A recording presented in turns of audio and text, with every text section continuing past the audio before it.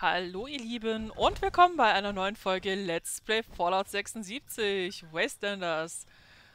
Ich werde hier gerade irgendwie so angestrahlt. Hallo? Oh, das ist aber süß. Da seht ihr meine bessere Hälfte, der gutes Wetter macht, damit es am Wochenende Schnitzel gibt oder so. Natürlich. So, und wir haben jetzt hier noch 2 Protokolle zum Anhören. Mal gucken. Operation Freies Vertoga, Protokoll 322. Ich hoffe, das ist ein Hinweis. Es ist erledigt. Ich habe den Übertragungssequenzer zerstört, damit niemand die Maschinen aus der Ferne umkonfigurieren kann. Außerdem habe ich auf den Update-Terminals in der ganzen Anlage Softwarefehler eingebaut. Die einzige Maschine, die noch Updates erstellen kann, befindet sich jetzt in meinem Büro. Ich habe mein Terminal gesperrt und einen kleinen Zusatz für die Markenzugangssoftware des Gebäudes geschrieben, um zu verhindern, dass jemand mit einer anderen Marke als meiner das Büro betritt.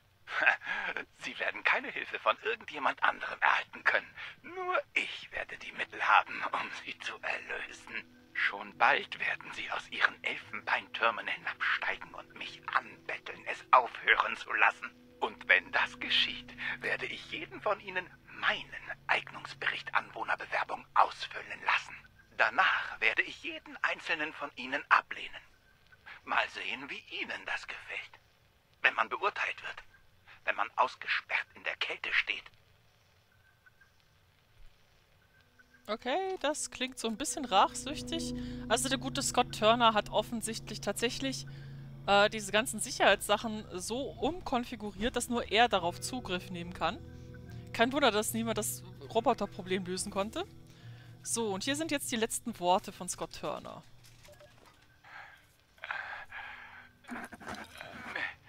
Mir bleibt nicht mehr viel Zeit. Hätte ich gewusst, ich hätte niemals... Aber jetzt ist es zu spät. Oder? Aber vielleicht kann ich helfen. Du, der du das hörst. Wer auch immer du bist. Du kannst den Virus nicht aufhalten. Aber du kannst dein Foto auf eine Positivliste der Software setzen. Dann hättest du wenigstens die Möglichkeit, in der Stadt zu leben. Du musst nur in mein Büro gehen. Dort ist ein Scanner angebracht.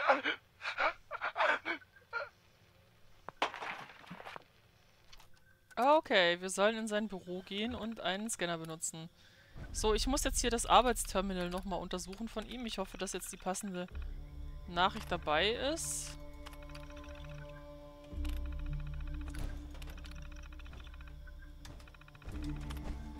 Ich habe die doch erst vorgelesen. Na komm, irgendwo muss doch das passende Ding sein. Hä? Ach, warte mal, das ist... Ach, das ist gar nicht hier. Ah, wir müssen mal wieder nach RobCo. Yay! Ja, super. RobCo. Freust du dich schon? So ein bisschen?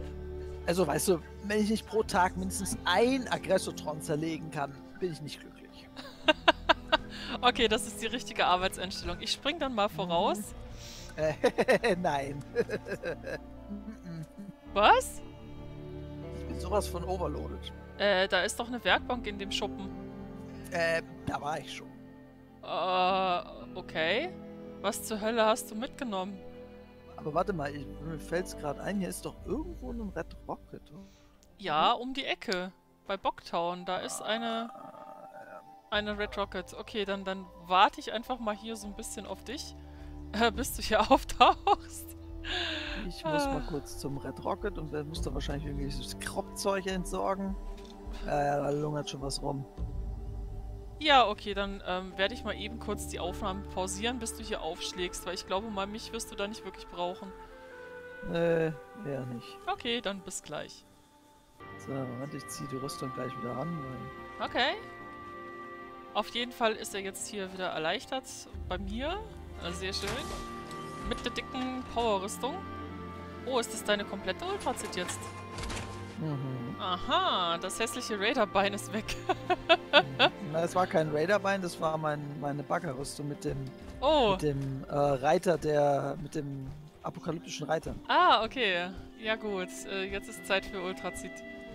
So, dann lass uns doch mal hier reingehen. Oh shit, das Ding schon wieder. No. Wow.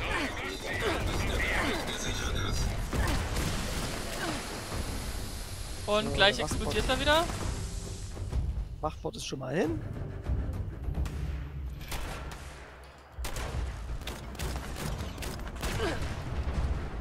Dies ist eine rechtmäßige Anwendung. Au. Okay. Kaum, dass wir mal hier sind, explodieren schon wieder alle möglichen Dinge. So, lesen wir mal ein paar Brocken zusammen. Der Wachbot da, der... boah, jetzt ist das scheiß wie die spawnt. Gibt's das? Was? Oh. Hier ist noch der Explosions... Wow. Hoppala. Okay, das Ding ist mal kurz hinter mir hochgegangen. Geil. Super. Echt jetzt? Der hat uns unseren Loot vorenthalten, das Mistteil. Ja, Sauerei. das Kackvieh schuldet mir einen Fusionskern. Ich glaube, wir kommen nachher nochmal vorbei. Okay. Wenn du meinst. Nein. Lass mal gut sein. Also in der letzten Zeit war ich öfter bei RobCo als jemals zuvor. Also von daher... Ach, RobCo ist doch toll. Weißt du, was Nein. schön ist?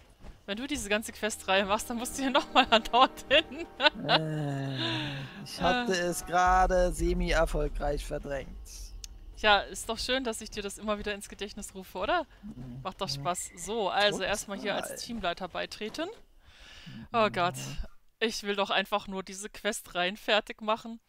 Übrigens, ihr Lieben, die ihr hier zuschaut, wir müssen uns noch entscheiden, ob wir auf der Seite der Siedler oder auf der Seite der Raider den Vault betreten möchten.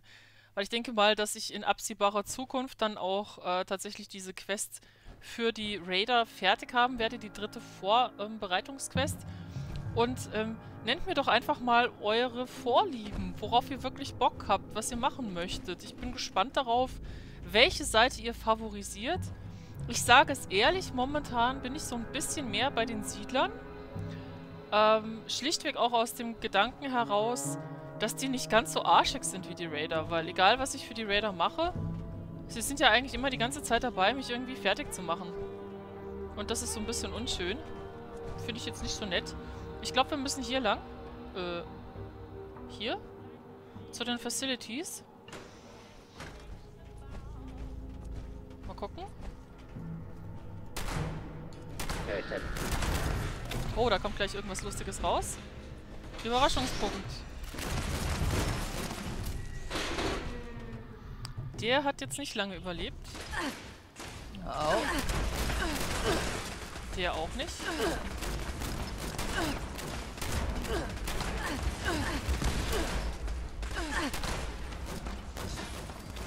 Oh Gott, wie viele sind das denn hier?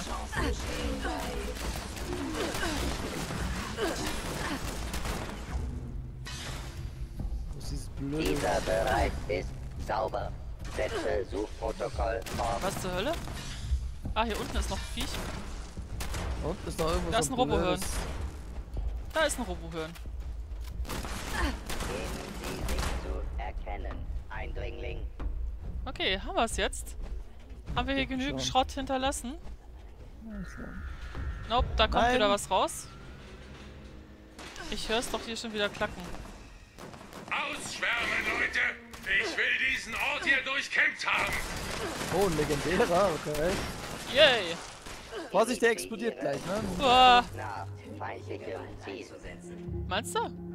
Ja, der explodiert gleich. Ist ein legendärer, der geht gleich hoch. Wow! Yep. Alter! Ich war doch weg davon! Oh. Ja, nicht weit genug. Moment. Bitte rette mich mal. Was ist das denn? Ich stand doch noch nicht mal mehr daneben. Scheißteil. Toll, was hat er dabei? Des Fanatikers rechte Arm Holzrüstung. Wo ist das Ding denn? Ich sehe ihn gar nicht. Hier? Nee. Toll. Ich darf Also jetzt mal wieder nicht looten. Ah! Dann ist er irgendwo anders hingeflogen. Dann musst du mal gucken, am besten mit Licht an, ob hier irgendwo... Warte mal.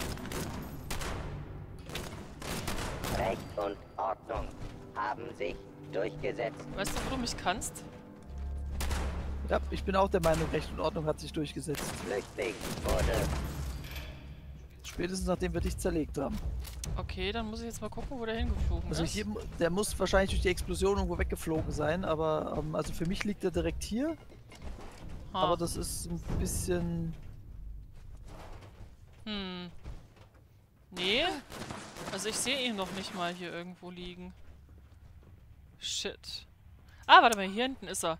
Des Problemlösers Mistgabel verursacht 30% Schaden gegen Roboter. Ist okay. Sage ich genau die richtige Dings gerade.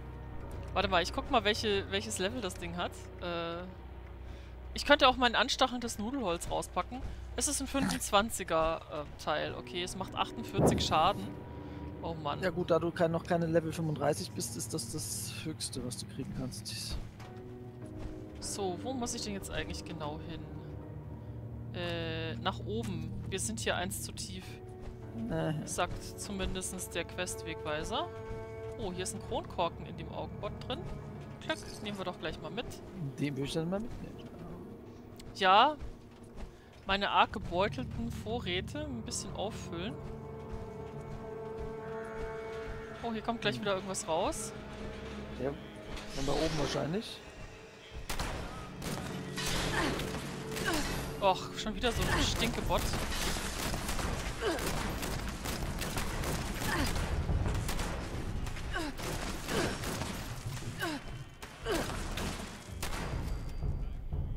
Okay.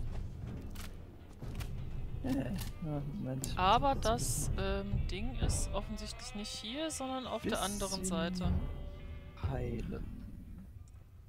Ja, wäre wahrscheinlich ganz gesund. Du siehst so ein bisschen kaputt aus. Gerade dabei.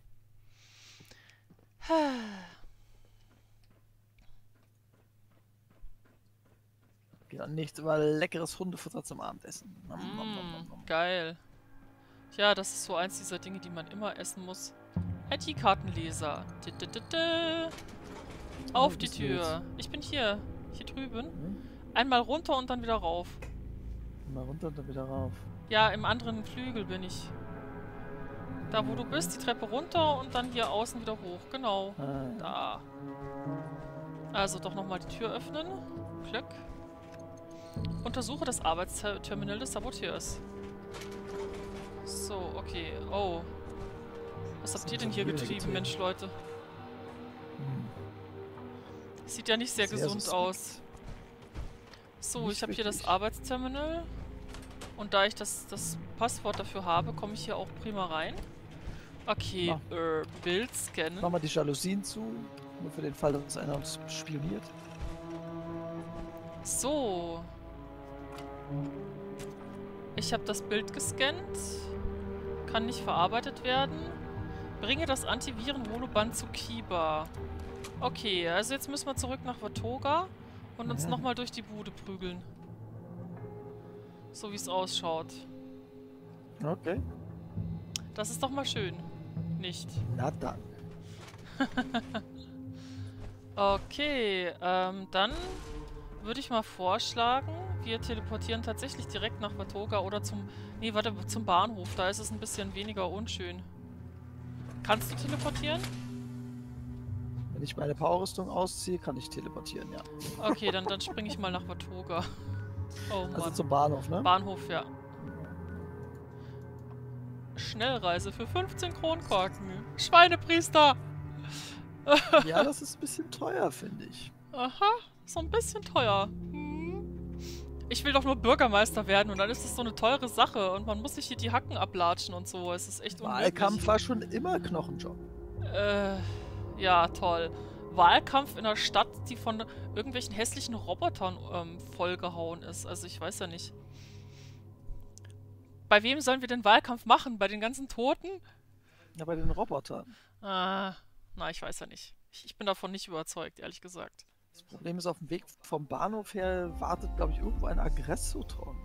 Ja, deswegen habe ich ja dich dabei. Deswegen hast du mich ja dabei, ja. Ja, du bist mein Aggressotron-Beseitiger. Mhm. Jetzt stell dich mal nicht an. Toller Job. Aber warte mal, hier ist eine Legendärmaschine, da kann ich gerade mal noch ein paar... Du möchtest auf jeden Fall noch ein bisschen Zeug haben, ne? Hm. So, einmal das Ding da weg. Komische Granatwerfer. Hier liegt ein armer Siedler. Mal gucken, was würden mich jetzt hier Schrotpatronen kosten? Hallo? Ah, jetzt. Was kostet denn eine Schrotpatrone? Eine kostet 5? Wow, das ist ganz schön teuer. Warum ist Schrot so teuer? Das ist echt unfair. So. Schachtelzigaretten ist auch okay. Ich guck mal eben... Ah, hier ist eine Bastelwerkbank drin. Ich guck mal eben, ob ich mir noch ein bisschen Schrot basteln kann. Oder mal... Ja, brauchst du halt Plastik dazu. Das ist bei mir momentan so ein bisschen Mangelware. So, Munition. Und ich habe auch kein Plastik. Ich muss mal wieder Plastik sammeln gehen. Das ist jetzt ein bisschen doof. Egal. Dann werden wir halt andere Dinge benutzen. Okay, dann lass uns doch mal hier in Richtung Gemeindezentrum aufbrechen. Gut, dann Wir haben doch keine Zeit. Wahrscheinlich bin ich sowieso gleich total das Freiwild für die Roboter. Sobald wir hier irgendwie über den Zaun springen. Vermutlich, ja. Da geht schon was los. Ich verstecke mich jetzt erstmal. Nähern Sie Aber der sich sieht und mich natürlich geben auch. Sie sich zu erkennen. Rechtschaffenen Bürgern wird Das Schöne ist, ich kann die zerlegen, ohne dass der Rest von der Bande mich angreift. Okay. Das ist natürlich nicht verkehrt. Ich werde mich jetzt mal etwas vorsichtiger voran bewegen. Auch wenn es jetzt etwas länger dauert. Ich habe jetzt ehrlich gesagt aber keinen Bock hier, die 20 Viecher irgendwie... Aber wir haben doch keine Zeit. Hm? Hinter dir. Was ist? Ah. Ihr Fluchtversuch macht alles nur noch schlimmer für Sie. Immerhin gibt's Aluschrott. Und irgendwas Gefährliches krebst hier noch in der Gegend rum. Nee, doch nicht. Okay. So, mal gucken. Na, da ist noch ein Mr. Gazzi. Echt? Oder besser gesagt, ein Mr. Handy. Oh, wir Aber sind der in ist die nicht falsche aggro, Richtung ne? gelaufen. Warte mal, hier müssen wir lang. Nee? Hier ist doch der Eingang in die Stadthalle. Quatsch, in die Gemeindeverwaltung. Das war doch hier irgendwie um die Ecke. Blähfliegendrüse im Guano-Haufen. Oh, lecker. Das ist so ekelhaft. Das Bürgerzentrum von Irgendwo schämbelt da so ein blöder zur Zukunft Dings der rum. Demokratie willkommen. Unser automatisiertes Personal wird Ihnen gerne helfen. Bürger, dies ist die nächste Generation der Politik aus dem Volk. Dank der Automatisierung gehört vernünftiges Bürgerverhalten nun der Vergangenheit an. Hallo Bürger, willkommen im Oh, da kommt schon wieder so ein Stadtzentrum von Bot. Wildnis. Ups. Lassen Sie dank der Kraft der Automatisierung Ich glaube, ich habe das Auto sorgenfrei erwischt. regieren. Oh, oh. Der macht gleich auch noch Rums. Der knallt auch nochmal, ja. Aber gut, wir müssen jetzt hier nach oben in dem Aufzug. Nach Rums. Ums. Oh Mann, oh Mann. Es geht ja nichts über ein paar explodierende Roboter am Abend. Ja, auf sowas stehen wir doch. So. Total. Und hier das sind ist noch aber mehr nice schon. Verbrannte. Ja, hallo, lass mich hier halt raus aus dem blöden Aufzug. Nee, Okay. du musst da jetzt auf ewig drin stehen bleiben. Das sind deine Verbrannten. Nee, lass mal.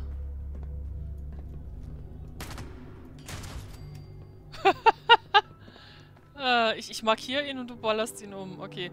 So, lass uns hier mal die Treppe hoch. Ich glaube, hier ging es nach oben. Yep, hier irgendwie außenrum.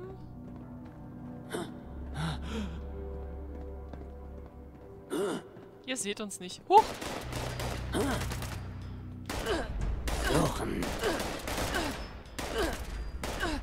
Okay, warte mal, ich brauche ein Schwert für. Oder so. Gut ist es, dass die endlich mal dein Level haben hier. Aha. Ja, das ist schon mal sehr erfreulich. Nein, da wollen wir nicht hin. Superkleber, das ist gut. Superkleber nehmen wir immer mit. Oh, hier ist Kronkorken drin.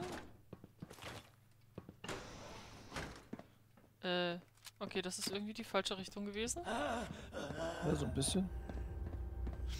Warte mal, hier war doch noch irgendwas. Ich glaube, wir müssen hier noch irgendwann wieder weiter hoch. Ne? Kann das sein, ja. Ich glaube, hier durch die Tür. Ah ja, hier ist die Ach. Treppe nach oben. Ich bin einmal zu früh abgebogen, mal wieder. So. Aber wir haben es ja bald. Es geht ja nur noch ein bisschen aufwärts hier. Glücklicherweise ist das jetzt hier nicht ganz so total verseucht. Wo ging es denn hin?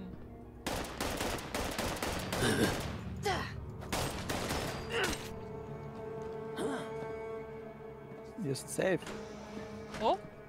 Hier ist ein Safe. Oh ja, den kann ich sogar aufmachen. Warte mal. Wo sperrt der sich hier schon wieder? Ich Ah, stehe hier. was noch Schmiere. Red Away verdünnt. Huch. Kommt Ja, da gleich kommt mal noch wieder so so ein Agroviech durch?